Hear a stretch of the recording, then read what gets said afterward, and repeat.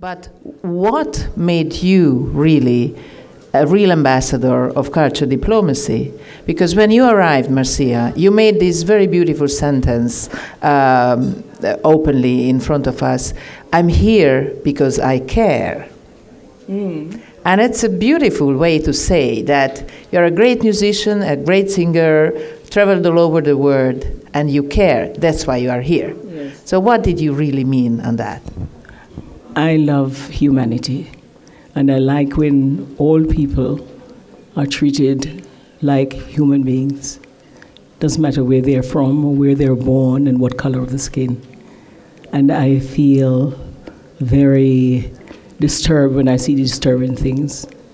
And that's what actually I meant, you know. Thank you very much. Mr. Gillan, I was not sure whether it's Gillan or Gillan. I'm sorry, I know it's Gillan, but first I was wrong.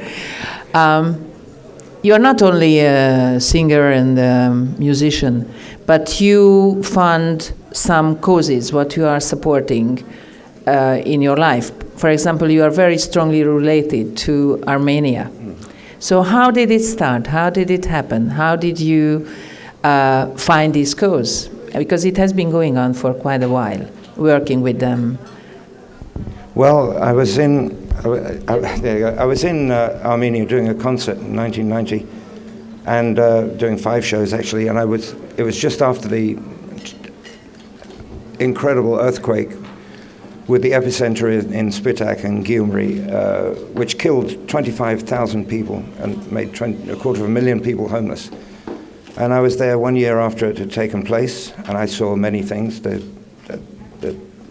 town hall clock was still stopped at 20 to 12. But I think the thing that most that is still emblazed in the back of my mind is being introduced to an old lady who had lost her home, and she showed me the family portrait.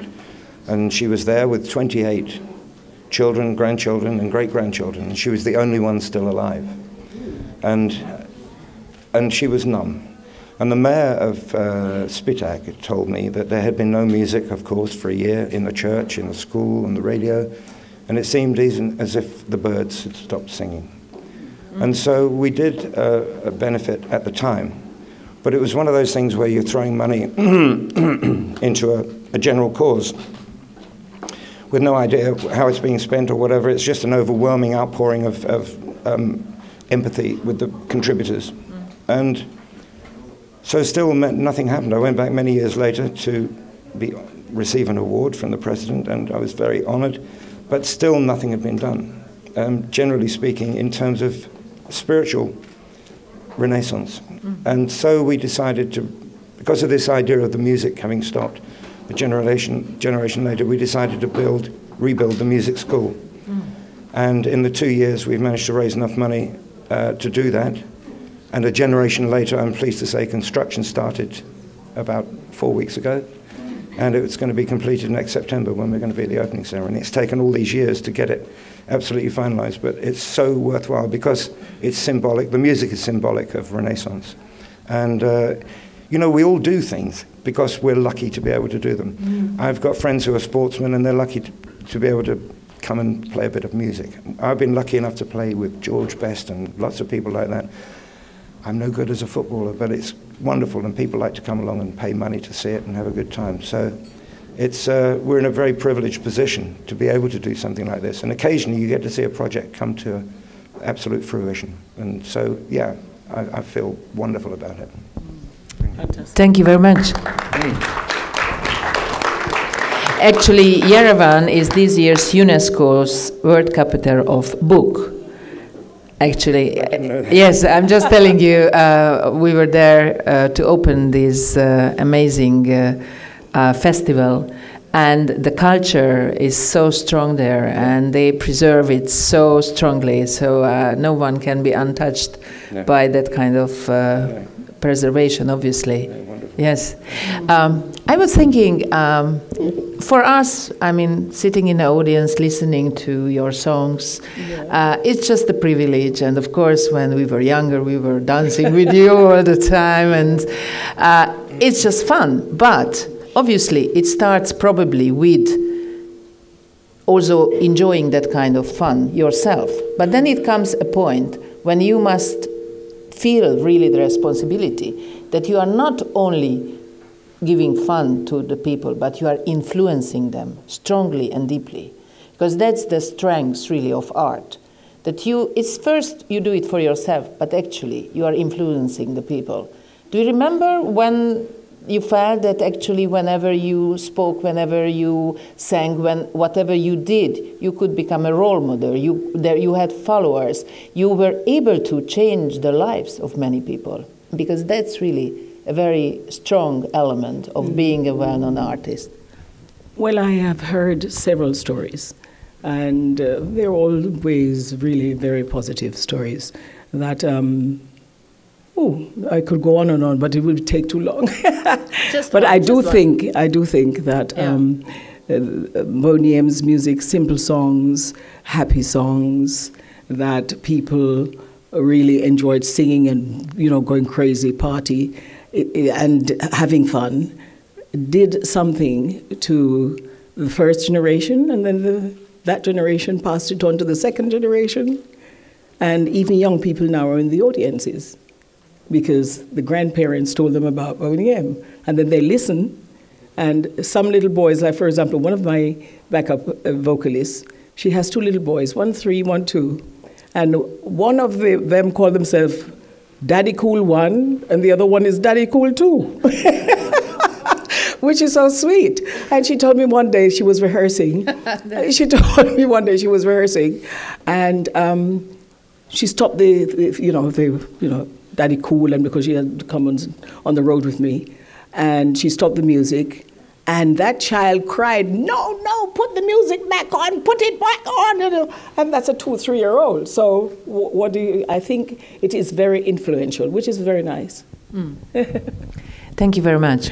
The General Conference last year in UNESCO, because I always go back to my family, of course, under my presidency, decided to create the International Day of Jazz, which is a new thing. So from this year, we celebrate all over the world the International Day of Jazz. Oh. And of course, jazz as a music, as a genre, is fantastic. But of course, we decided about that because jazz is a symbol. I was brought up behind the Iron Curtain, and I remember very well there were amazing jazz musicians who were banned, who couldn't play. It was not possible for them, to record or them to play, for example, in radio, and we were following them into little locales and so on.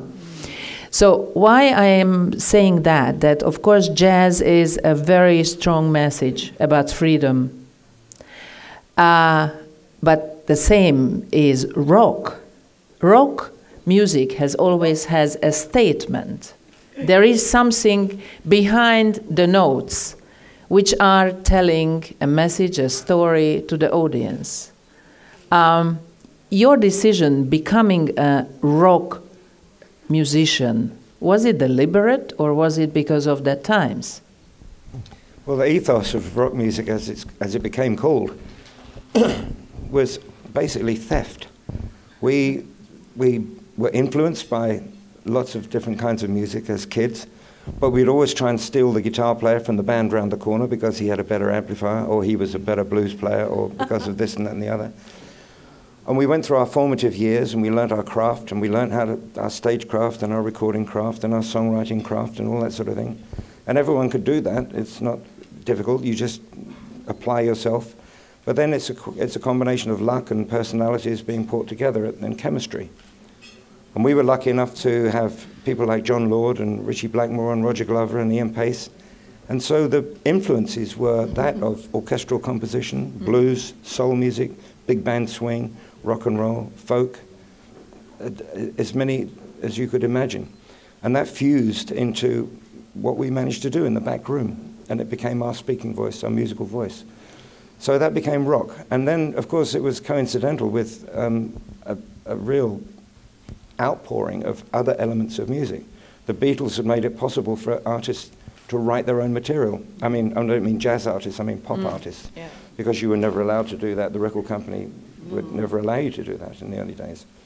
So we could write our own material and we could be more expressive musically.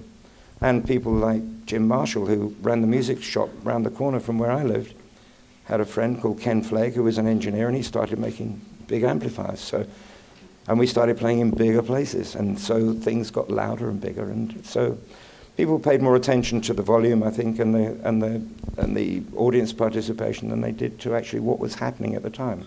But it was very interesting to see how it evolved. We became rock musicians by accident. It was purely by circumstances.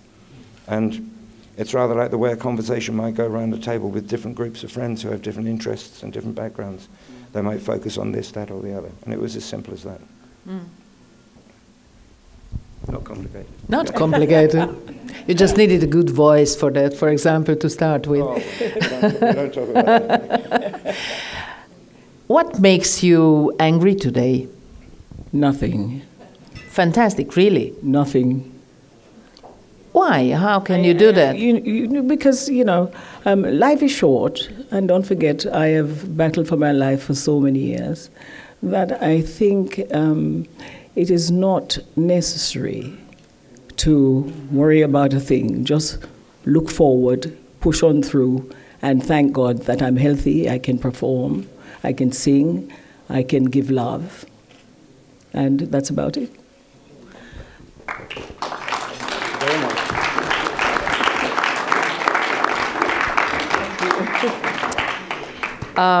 At UNESCO, we have a Goodwill ambassador named Herbie Hancock. Oh. And he's showing a great example to everybody. What does it mean, intercultural dialogue? He's traveling all over the world and meeting all kinds of musicians and creating albums with the musicians on the spot. Can I join? Yeah, okay. Oh, that would be nice, wouldn't it? Oh, yeah. That would make my day. Wonderful, wonderful. Yes, I will tell him that. Okay. But I was just thinking, one of your journeys was Morocco. And it created, I don't know, I read about that. It's not only an album, but it's also probably a film, or it's only. No, it was a. So what kind of journeys are have created really your credo? It's funny how one thing leads to another, because the idea of I had been to Morocco, but only as a tourist, and I loved the place, and the idea of this album I made called One Eye to Morocco came from Poland. Right. I was sitting with a friend of mine, Tony, with an old friend of mine, not Tony, who recently died, and we were having lunch in the Jewish quarter in Krakow, and in Schindler's Cafe, and he was telling me the background of this wonderful, incredible story, and as he was telling me this, an incredibly beautiful woman walked behind him, and I couldn't help it. My eyes went off her, and I followed her across the room with my eyes. And I said, "Oh, I'm sorry, what were you saying?" And he said, Ian, he said, "You have one eye to Morocco." And this is a saying in Poland, that if you lose concentration on the car, you've got one eye drifting to Morocco. I don't know why, but I thought, because I was doing a different kind of album, it wasn't a rock album, I thought, well, I'm taking my eye off the ball for now, so I'll call it One Eye to Morocco. You see, another very simple story. Yeah. Well, I really would like to thank you for joining us, also for just a couple of minutes and sharing your ideas and feelings and thoughts. Just my last question would be, of course, we are all committed to culture diplomacy, and we were talking about that really music is a very strong tool for culture diplomacy, because we can feel the same way, we can think the same way, so we can find the road to each other very easily. You are touring again. Oh, yes. And really, throughout your tours today, do you see a big difference compared to your tours in your, youth? Are you talking? I am talking about the change of the world, or the state of the world. Well, actually, as a performer, not really. The people are You know, it's the same procedure. They come, they know the songs, they clap, they sing, they shout, they go crazy. And I think people are still free in that sense. You know, when they come to see a concert and come to see their favorite band, they let their hair down. You know, so if that's, you know, what you were asking, then that's what I would say. Thank you very much. Ian, what is your next stop in your journey? Intimate or, as you said? Well, next stop, I've got 2 months off for bad behaviour, so I'm going home for Christmas. And then we're going to, let me see if I can remember, New Delhi, Dubai, New Zealand, Australia, Jakarta, and Singapore and Kathmandu. Then we come back and start work on promoting and touring the new record. We've made a new record. The thing is, these days, when we wrote a song, in the old, you were asking Marcia about the difference. There are some differences, not necessarily in the grand scheme of things, but some technical differences. When we wrote a song in the old days, we couldn't wait to perform it. Way before the record came out, we'd be impatient and we'd be fine-tuning it and giving the old show some new blood. Yeah. You can't do that now. So we can't, in all these shows we're doing, our record's not out till April, so we can't perform any of these songs because within 1 hour it'll be on YouTube. Oh. And it will spoil the effect of releasing a new record. So there'll be no surprise, and it'll be, you know, a handheld something or other from a concert, out of sync and out of time, and but not out of tune. No. Thank you very much. I would like to finish this very short live interview, I would say, with one thought. That actually today we feel that we are totally interconnected in the world. That is why I really believe in multilateral diplomacy, because by today, if you really want to make a change, you have to do it with many, many players. Yes. But you are very important influences for this togetherness, because we are interconnected also through your music. And I think this is a great experience for all of us.